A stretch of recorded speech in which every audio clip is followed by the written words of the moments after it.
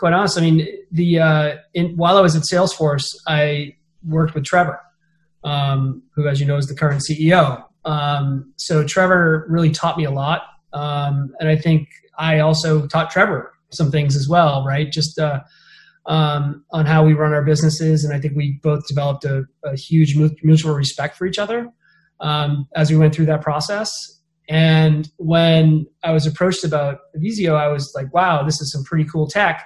And when I looked at it for the first time, I was really kind of blown away with a lot of the promise that we were looking for, even when we were doing forecasting and pipeline modeling at Salesforce. We just didn't have this type of advanced technology at our fingertips, and we had some really good tech at Salesforce. So for me, it was really excitement about the AI component, excitement about all the visualizations I could use and see to see the pipeline dynamics. And frankly, I needed a really high-end forecasting tool. And really, that's where the product really came together for me. So once I saw it, I was like, wow, I really want to be a part of this. So I was thrilled to be asked, and I'm just honored to be on the advisory board.